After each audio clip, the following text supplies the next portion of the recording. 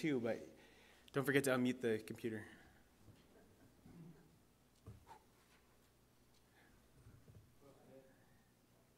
Can you mute this? What is the point of life? What do we gain from all our work, toil, and strife? Ecclesiastes introduces us to a wise man who sought to give these questions a reply. This man, called the preacher, spent his life conducting experiment after experiment trying to supply a hypothesis.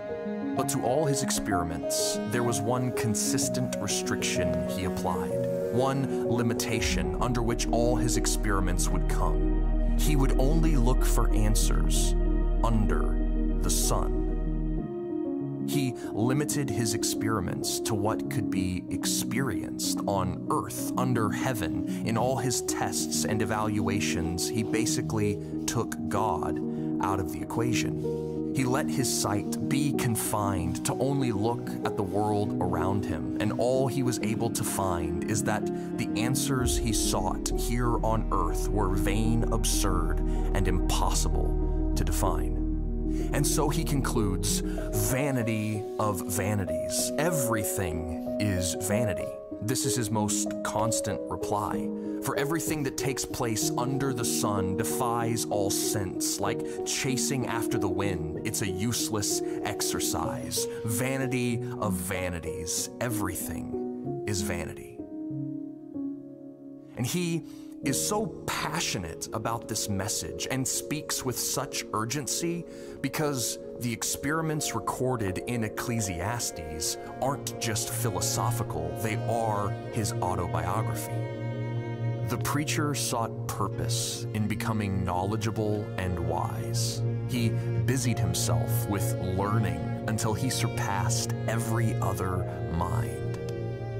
But the more answers he demanded, the more questions they supplied. So the more he knew, the more he came to know that as he increased his knowledge, he also increased his sorrow. And so, when knowledge and wisdom could not provide answers to his questioning, the preacher concluded, vanity of vanities, everything is vanity. The preacher tried again, but this time with something more tangible and immediate. He sought out pleasure and experience. Everything his eyes desired, he allowed himself to be given. He surrounded himself with wine and women, with food and riches. He sought out comfort and decadence, wild parties and explorative romance. He tried to find the point of life in anything that seemed appealing, but all of it was deceiving. None of it delivered purpose or gain, satisfaction or meaning. None of it was permanent. All of it was fleeting. So he concluded, vanity of vanities. Everything is vanity. Then, he thought, if all our work is futile and the point of all our toil ultimately fails, then he would find a way to be content in doing the work itself. So he gave himself to his labor, to enjoying it, and to doing it well. But no matter what he made, and no matter what he was able to make of himself, he realized death would take it all, and it would be given to someone else.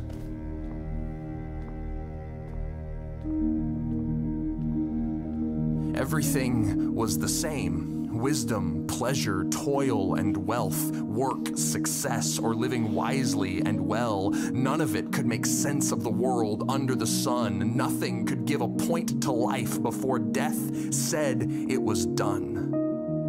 And so as the preacher looked back on his life to find something he could pass on, he wrote his account to preserve what he learned before he was gone. And his account, found in Ecclesiastes, mainly records bleak reflections on his experiments in vanity.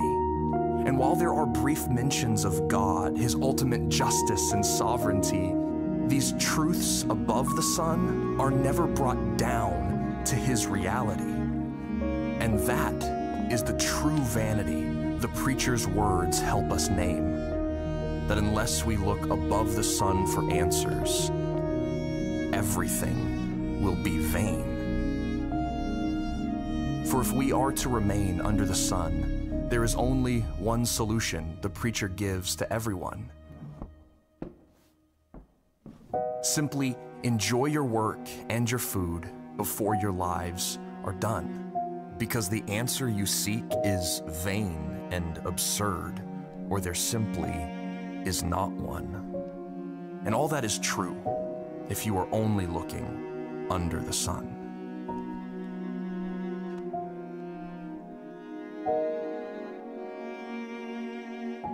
But the preacher is not the only voice found in Ecclesiastes' lines. A compiler wrote a conclusion to the preacher's words like an epilogue or reply. And the author's advice is summed up in one sentence: fear God and obey his commandments.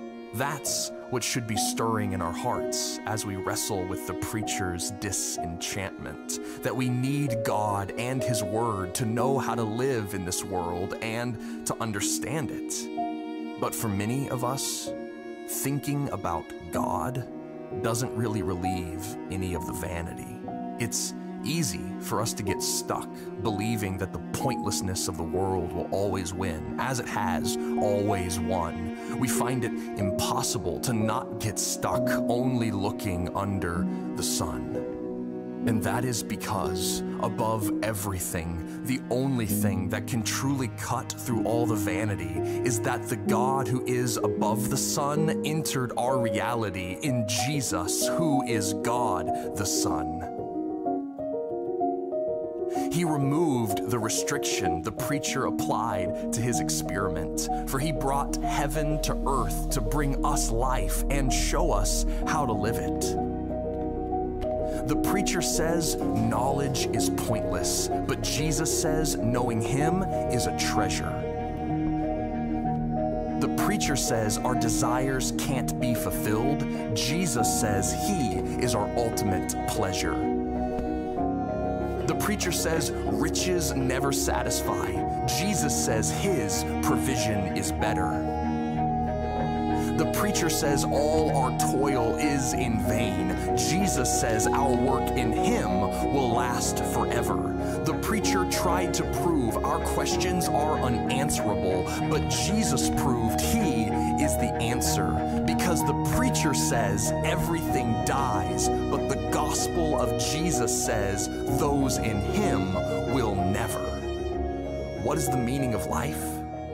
Fear God and keep his commandments. And we do this not by chasing after the wind, but by running after Jesus.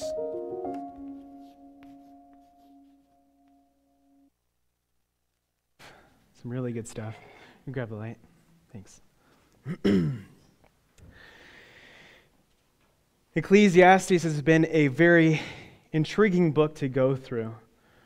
And as we finally have reached the conclusion to this book, it really reminds me of the first time that I watched the second Star Wars movie, right? The Empire Strikes Back. And I remember watching it as I was around the age 8 or 9 years old, and how depressing the end of that movie was, and how heartbroken I was because of it.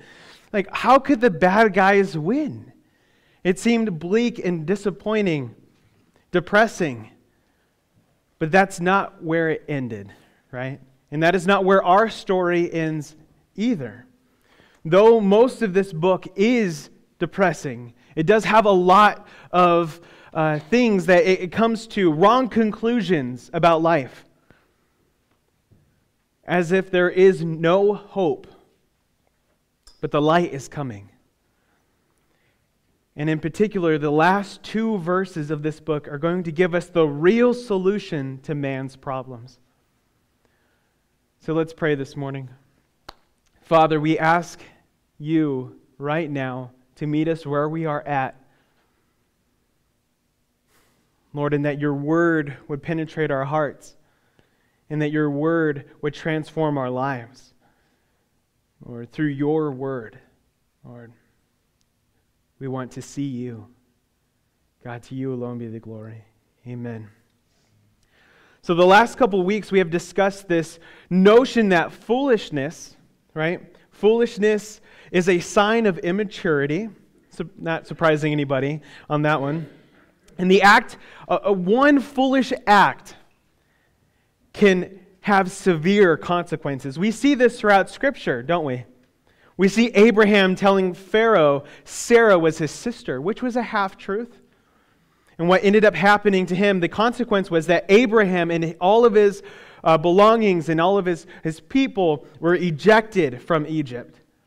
Noah's testimony was damaged by one episode of shameful drunkenness. David's life and family were forever changed by a weak moment of indulgence in lust. Moses wasn't allowed into the promised land because of one rash action of frustration, impatience, and anger. We see the severe consequence of foolish acts sometimes. Also last week we saw that Solomon would give some sound advice pertaining to a person's occupation.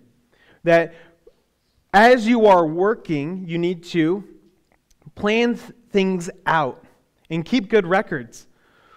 We saw that we need to expect the unexpected and be prepared for any sort of incidents. And that working smarter is better than working harder, right? Work smarter, not harder.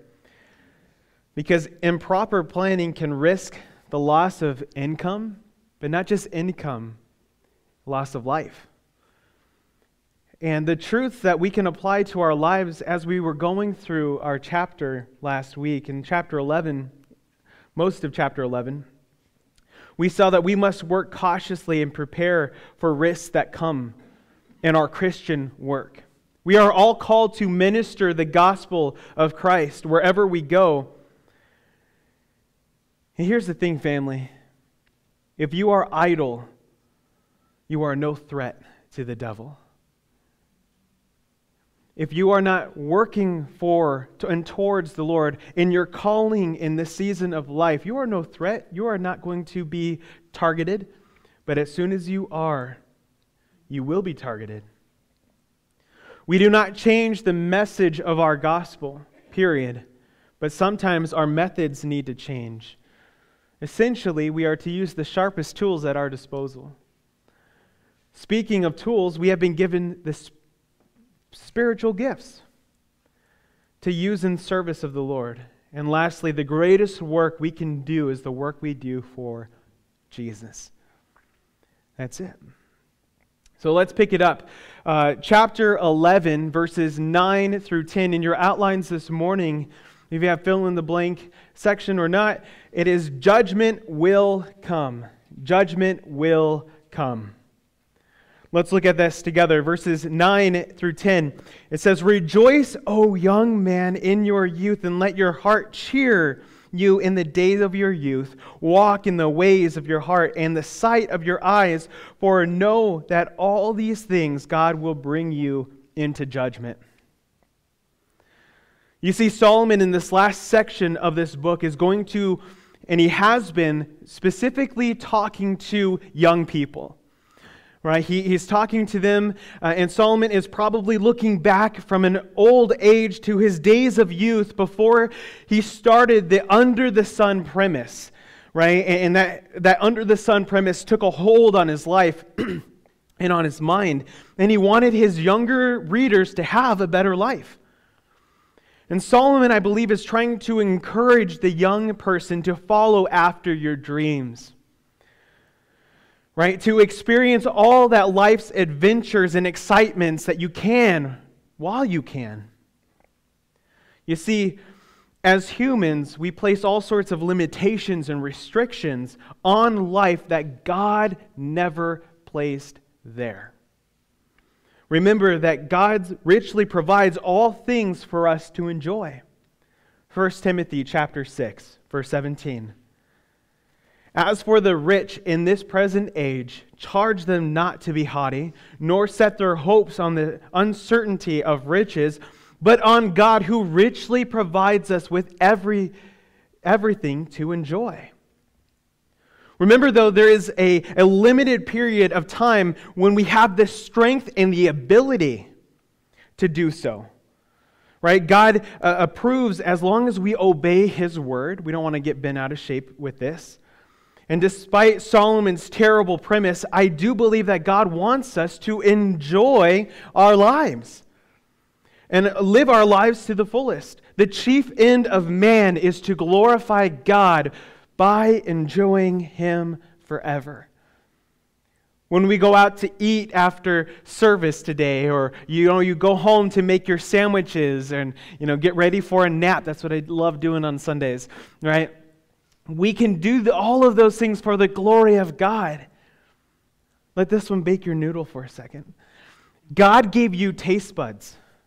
Why? Why? So that you can enjoy what He has provided for you. This is unbelievable. We get to smell things. Now, some things don't smell too good, right? But other things do. We get to enjoy every aspect of life. There was a Jewish teacher in the 3rd century named Rab. And he said this, man will give an account for all that he saw and did not enjoy. Now, I agree to that to an extent, but we don't want to use our freedoms and liberties and riches as a cover for evil. 1 Peter chapter 2, verse 16 warns us, live as people who are free, not using your freedom as a cover-up for evil, but living as servants of God. We don't want to use our freedoms to sin against Him. We want to use those freedoms and liberties and things that we can enjoy for the enhancement of our lives, for the worship of our great God and King. In the later half of verse 9, it says, walk in the ways of your heart and the sight of your eyes, but know that all these things God will bring you into judgment. And I believe Solomon is enthusiastically endorsing fun and enjoyment. But this is not a free pass for us to just experience whatever we want. This is not hedonism. He already tackled that early in the book. Right? He already said, it's all vanity. Vanity of vanities. But he does say the best thing that you could possibly do with this premise of forgetting God entirely is to enjoy life while you have life. Enjoy the food, the drink, the wife that you have while you have it, because you are going to die. Great, right? So encouraging. Thanks, Solomon. But again, this does not give us license to indulge in every desire before we must, quote unquote, grow up, right? Become an adult. And life bearing down upon them as required by age, right? As we do mature. The counsel in the last words of verse 9 provide clarification for that. But remember that eventually God will bring you into judgment. That is, what Solomon is talking about here is judgment of old age, which to Solomon is like divine retribution for the sins of early life, the sins early committed. Right? He would even go so far as to say it would be better off if we were never born. The person who has never existed is better off than the person who has lived a long life. Talk about depressing. And as believers, with the full counsel of God's Word, we should take note of this important point. That being, as a believer, you are not able to fully experience the joy of the Lord when you are prescribed to indulge your fleshly appetites. when you give in to disobeying and rebellion against God Almighty, you will not be able to experience the true joy of the Lord. It's kind of like having one foot in the world and one foot in Christ. But you have too much of the world to find satisfaction in Christ, and too much of Christ to have satisfaction in the world. And we already know, as we've gone through this book, the world has no satisfaction for anyone. It's all vanity. Hebrews chapter 11, verse 25. Choosing rather to mistreat with the people of God than to enjoy the fleeting pleasures of sin. You see, our joy will be handicapped when we give in to sin. We will never know true happiness or joy when living a life of sin. God has made our souls to suffer a sense of uneasiness, a sense of emptiness, never to be completely satisfied, which is the goal that Solomon is looking for throughout the entirety of this book. He is seeking out the main question of, why am I here and what is my purpose? And he has not found it at all. Because his premise again is to ignore divine revelation from God, to ignore His word, to ignore the testimony of his Father. He doesn't want anything. He wants to seek out the truth apart from God. And the sad reality is, you won't find it at all until you place your hope and trust in Jesus Christ. In verse 10, reading that one more time, it says, "Remove vexation from your heart and put away pain from your body, for youth and the dawn of life are vanity." Okay. In verse 10, Solomon is explaining that while you are young, maximize your enjoyment and minimize your sorrow, trouble, and vexation. Sin sown in youth will reap painful consequences. Right? And so in your outlines this morning, sin sown will reap painful consequences, but sowing God's word will reap great rewards.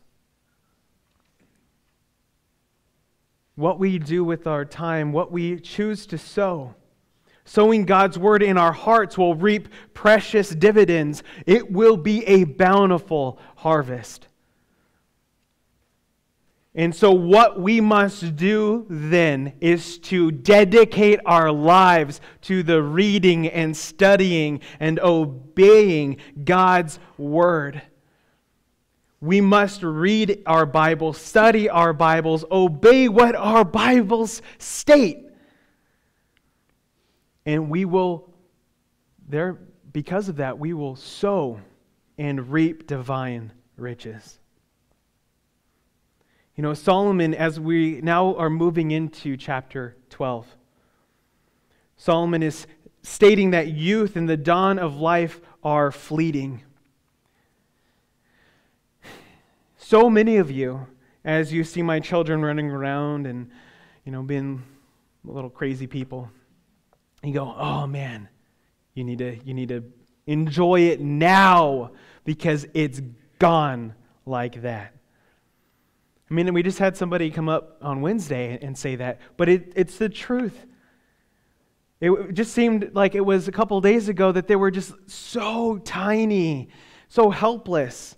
And now they're like, "Oh, I don't need you, Dad." Who are you? Get off of me, right? But young age is fleeting.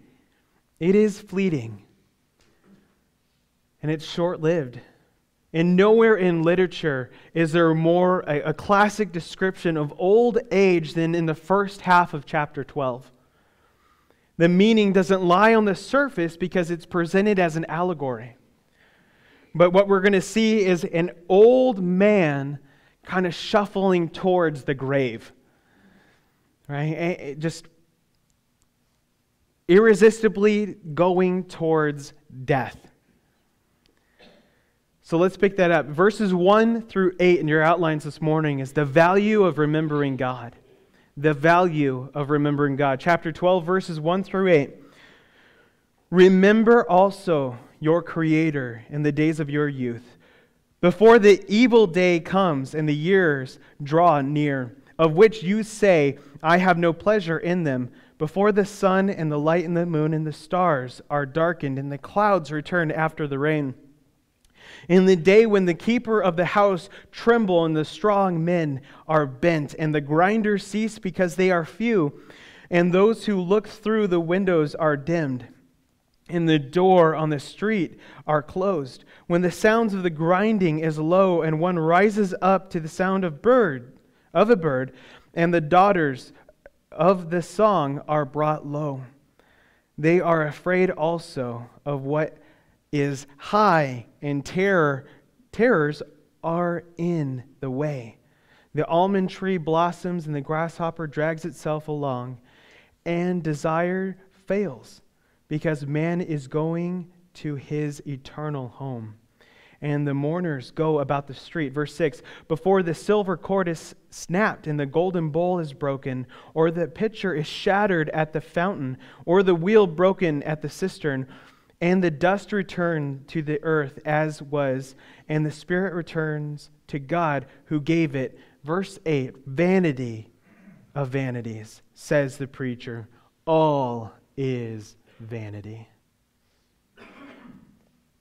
What we see in verses 1 through 2 is a picture of age.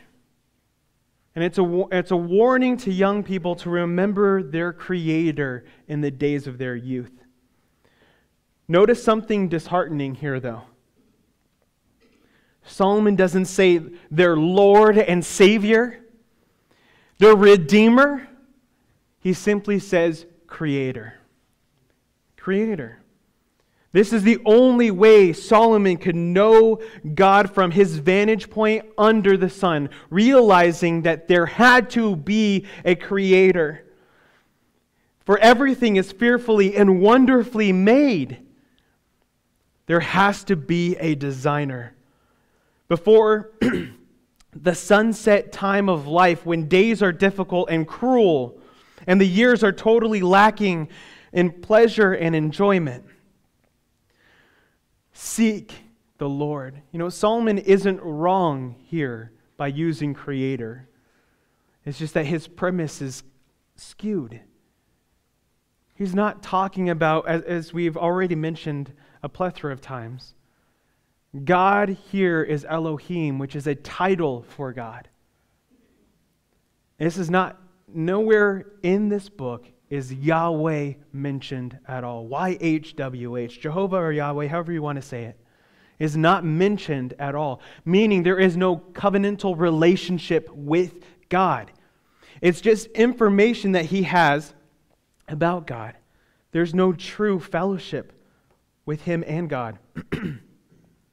But family, I'd hate to break it to you, but old age is a time when lights start to grow dim. Right? Both physically and emotionally, the days are dreary and the nights are long. Gloom and depression starts to settle in. Talk about depressing, right? You're like, oh, you're telling me, right? Everything hurts.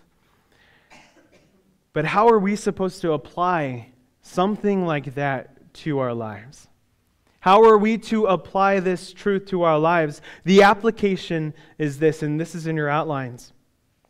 Firstly, we should remember that God is continually present in our lives. God is continually present in our lives. Once we've accepted Christ as our Lord and Savior, the Holy Spirit actually lives within our bodies. We need to remember this wonderful truth because it means that we always have God's presence to guide us, to help us through the trials of life. So we should remember that God is continually present in our lives. Secondly, we should remember that God is our Creator. He literally made us from nothing.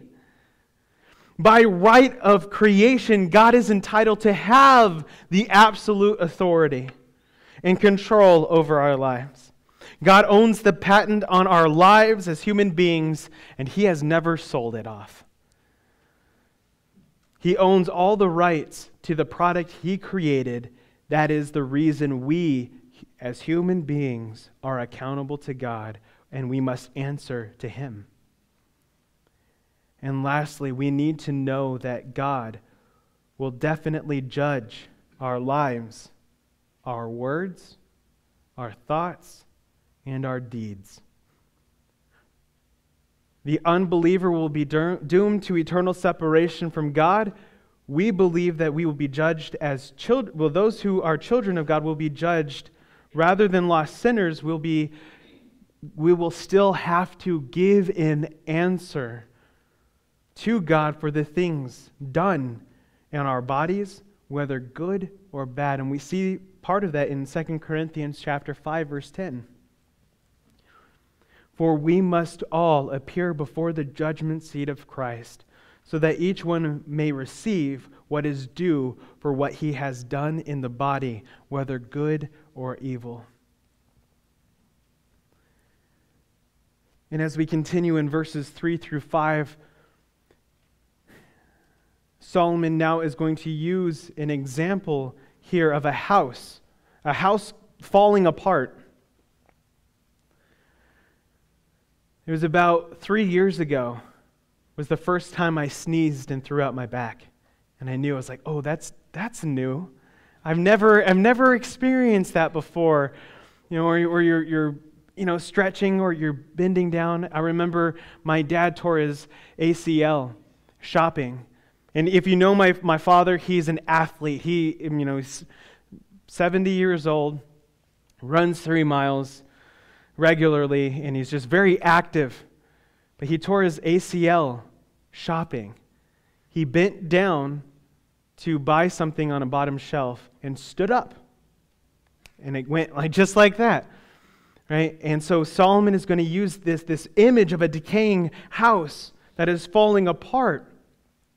And as it's the whole purpose is that the young person should learn to walk faithfully with God while they're still young.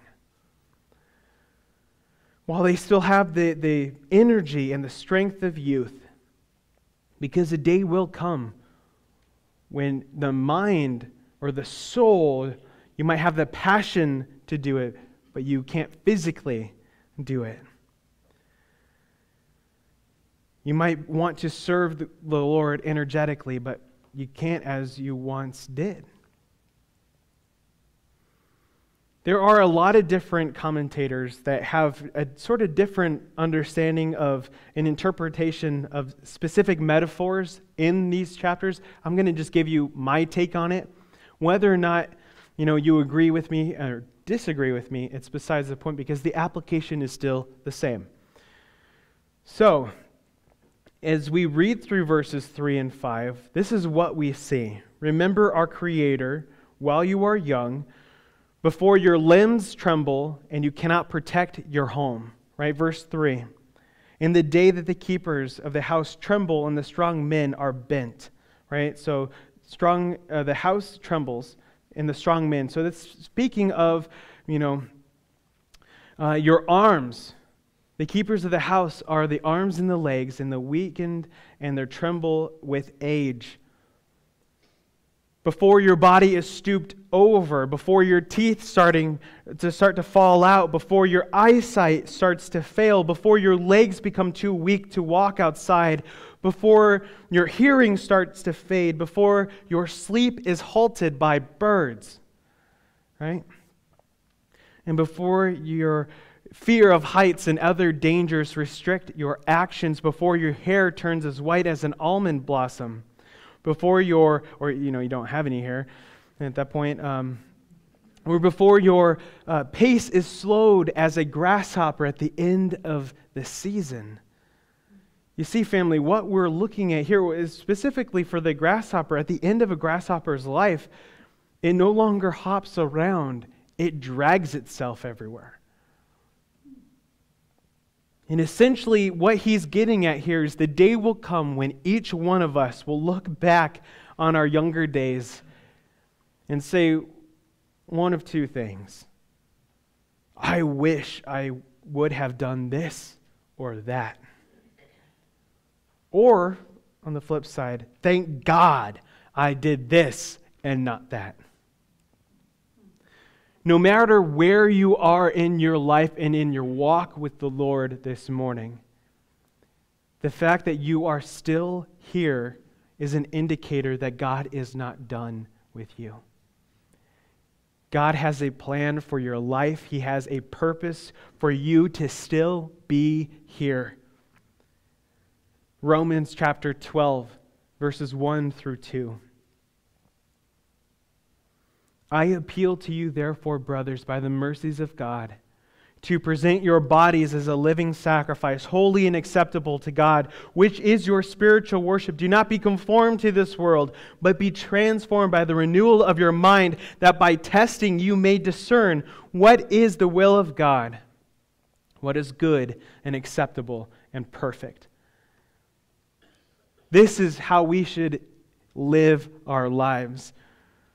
Whether you're in your golden years or you're really young, live for Jesus, because that's the only life worth living. Now, when we get into verse 6, before the silver cord is snapped, or the golden bowl is broken, or the pitcher is shattered at the fountain, or the wheel broken at the cistern, Nobody agrees on what these things represent. So, again, I'm just going to give you my 2 cents on it. The silver cord probably refers to the breaking of the tender thread of life when the spirit is released from the body. Franny J. Crosby, who's a blind poet, she wrote this: "Someday the silver cord will break, and I no more as now shall sing. But oh, the joy when I shall wake within the palace of the King." So that's what I believe it is that sort of that point of death and then going to be with the Lord. The golden bowl is probably best understood as meaning the cranial cavity. And it's the breaking of that. It's really a poetic picture of the kind of the death of the mind as the time of death draws near. And the broken pitcher and the wheel taken together could mean a reference to the circulatory system, something along those lines. What Solomon is getting at is we are all going to die. Right? Yeah, unless the Lord comes back. Maranatha, that would be great. But so far, 10 out of 10 people die. You know, that's, if Google says it's true, then it must be so. But when we look at verse 7, and the dust returns, so once the body, once that silver thread is gone, rigor mortis now sets in, the body begins to turn to dust. While the spirit returns to God who gave it, or so it seemed to Solomon. In the case of a believer, this conclusion is true. But the case of an unbeliever, the spirit goes to Hades, which is the great white throne judgment of God, which then will therefore be given a spiritual body to endure eternal torment. Not fun. But what we see in verse 8 is that Solomon comes full circle now, right? He's coming to his conclusion on his research. That everything is meaningless. The basic tenet that life under the sun, it's all vanity. Meaningless, futile, empty. And his pathetic refrain is a reflection in a poem by Billy Barnes. And the poem is entitled, "I Stayed Too Long at the Fair." It's a pretty funny poem. It goes like this: "I wanted the music to play forever. Have I stayed too long at the fair? I wanted the clown to be consistently clever. Have I stayed too long at the fair? I bought me a blue ribbon to tie up my hair, but I couldn't find anybody to care. The merry-go-round is beginning to slow now. Have I stayed too long at the fair? I wanted to live in a carnival city with laughter and love everywhere. I wanted my friends to be thrilling and witty. I wanted somebody to care. I found my blue ribbon all shiny and new, but now I discovered them no longer blue. The merry-go-round is beginning to taunt me. Have I stayed too long at the fair? There is nothing to win and no one to want me. Have I stayed too long at the fair? Death, like everything else that Solomon has described in life, is empty and meaningless apart from God. Solomon has now covered the circuit of life and ended up where he began in Ecclesiastes chapter 1, verse 2. Vanity of vanities, says the preacher. Vanity of vanities, all is vanity. Everything, all of man's efforts and activities is pointless and vain. His achievements, vanity. His labor, vanity. His education, vanity. His knowledge, vanity. His pleasures, vanity. His pursuits, vanity. His priorities, vanity. Meaningless. His possessions, his morals, his amusements, his cultural advances, his position, his power, even his worship, vanity. His honor and creativity, his youth and his later years, and even his death is meaningless, vanity. Everything is empty and unsatisfying apart from God. Apart from God. God gives meaning to life, meaning to all of the activities and the achievements in life. God even gives meaning to death. This is the great and hard message that comes from the world's wisest man. And the most powerful and esteemed king, the wealthiest citizen, the teacher, Solomon. This is Solomon's, at the end of the day, he goes, everything is vanity.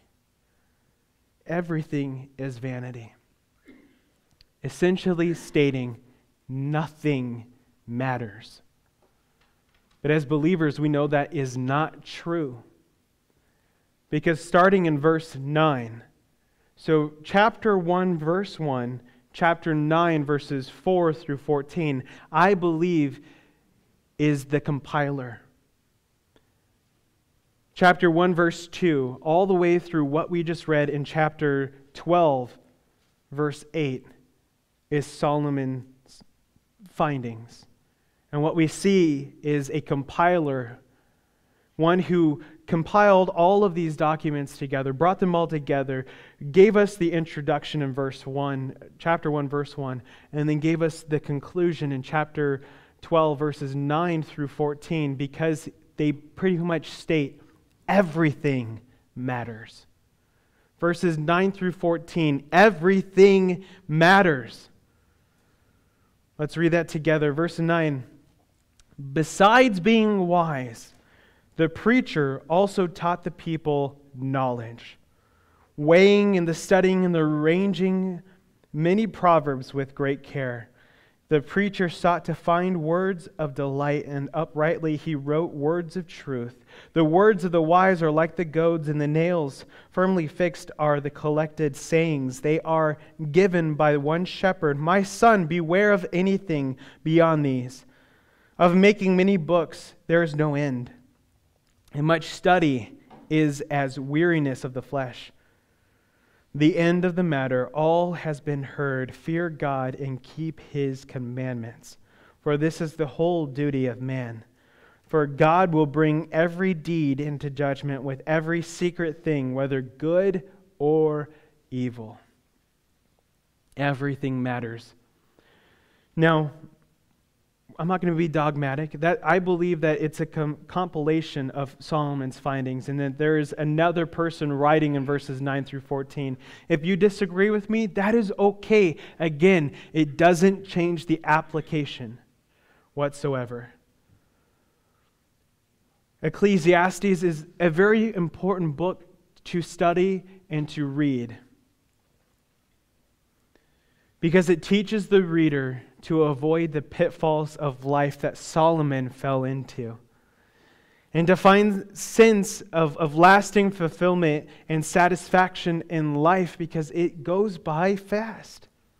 Another reason to study Ecclesiastes is because it examined life and carefully compiled all of these findings that Solomon has. And as the compiler wanted the readers to be aware of Solomon's thorough research and his attempt to organize his findings in such a way that the truth could be communicated. That apart from God, there is no meaning. We should study this book because it is inspired by God. It's a part of our canon, and therefore it's going to be a huge benefit for us. The number of books that have been written trying to explain life and how to secure happiness are numerous. Go on Amazon, look up self-help books.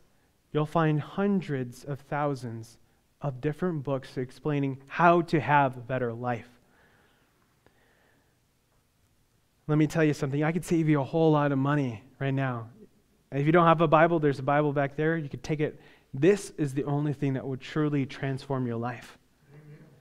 There is nothing else that is like God's Word that can have the impact. I've seen people radically transformed in a way that only God can, that it's only done through His Word. We might be able to change the habits of some people, but you're never able to change. You're never able to bring that spiritual aspect of a person to life. That's only what God can do through His Word.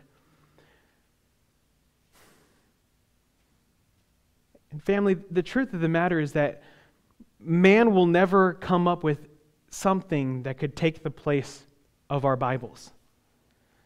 No, I can't replace Scripture.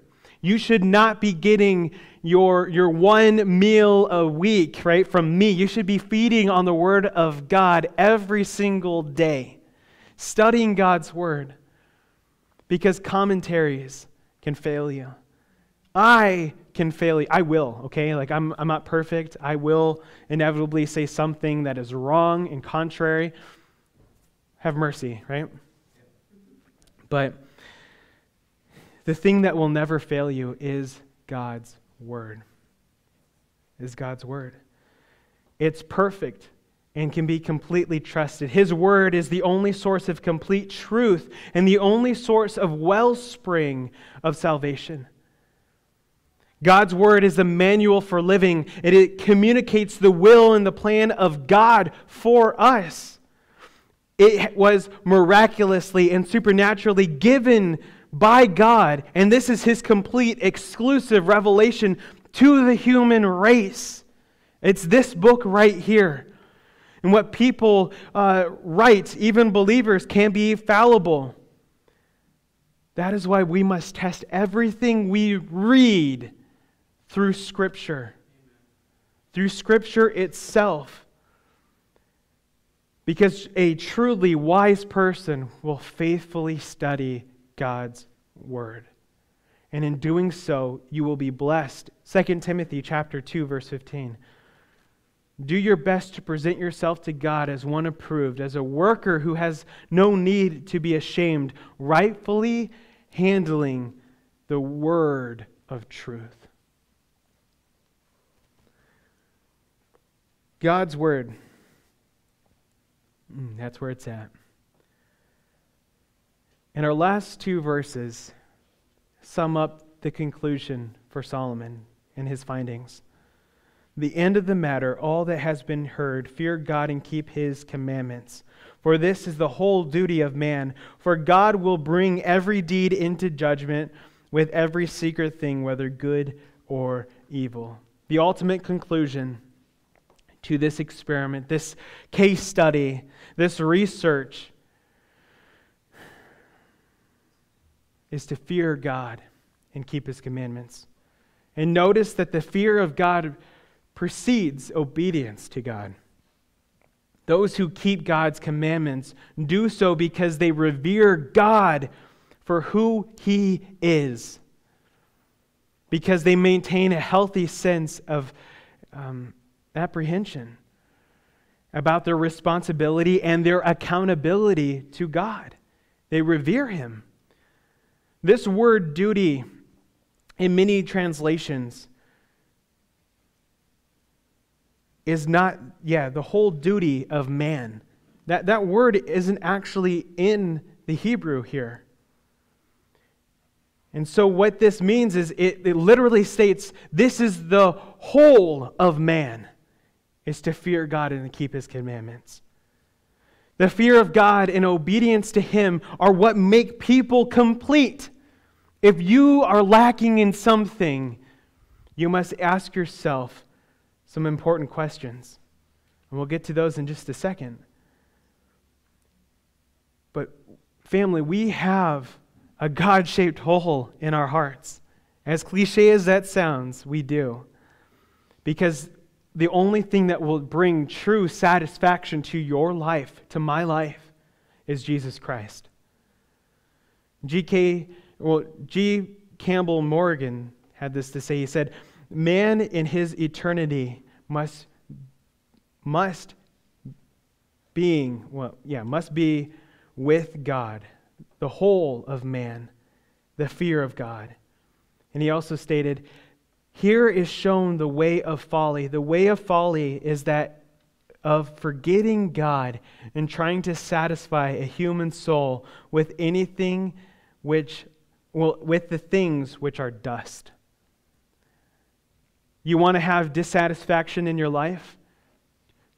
Try to look for money as your source of satisfaction. Try to look at your work, your job as your satisfaction. You won't find it. If you want true satisfaction, it is as clear as day, and as clear as I can make it, it is only Jesus Christ. That is the solution. And family, every good sermon takes God's word and points out the decisions we need to make to become stronger followers of God. That is what I aim to do every Sunday, every Wednesday, every Tuesday morning devotion study, men's study, is that we are all pointing each other towards Christ. We have to examine ourselves and ask ourselves some very clear questions, and these are actually in your outline. The first being, is the Lord at the center of your life? Is the Lord at the center of your life? Is my life full and satisfying because of the presence of God, or is it empty and meaningless because His absence? The second, am I living in the fear of God? Have I made peace with Him through accepting Christ as my Lord and Savior? Does my life reflect His priority in my life? Does it reflect His lordship in my life? Am I living as though I realize I must stand before Him in judgment, because you will? You will. Am I living in the fear of God? And thirdly, am I living in obedience to God's commandments?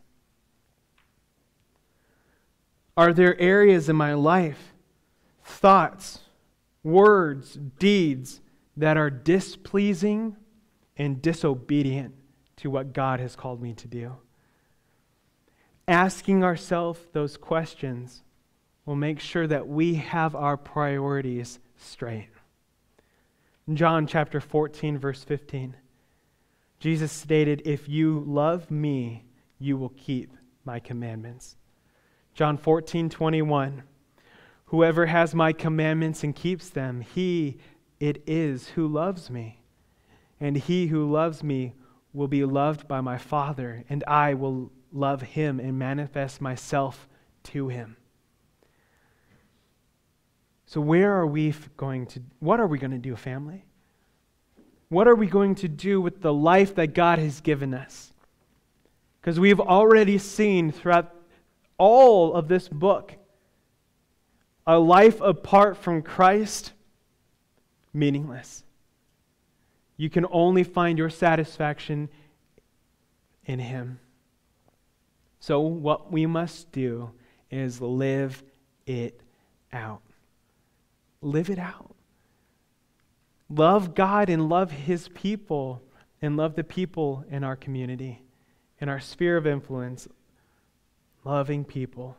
I'm going to ask the worship team to come on up, and we're going to close with the song. Again, I want to encourage you guys with John 14:15. If you love me, this is Jesus speaking, you will keep my commandments. Father, we praise you, we glorify your name. Lord, we are so honored and blessed to be here in this place. We want to worship you as the true and living God, giving you all the glory, Lord. We praise you. Amen. Family, let's all stand. May the Lord bless you and keep you. The Lord make his face to shine upon you and be gracious to you. The Lord lift up his countenance upon you and give you peace. Let's praise God.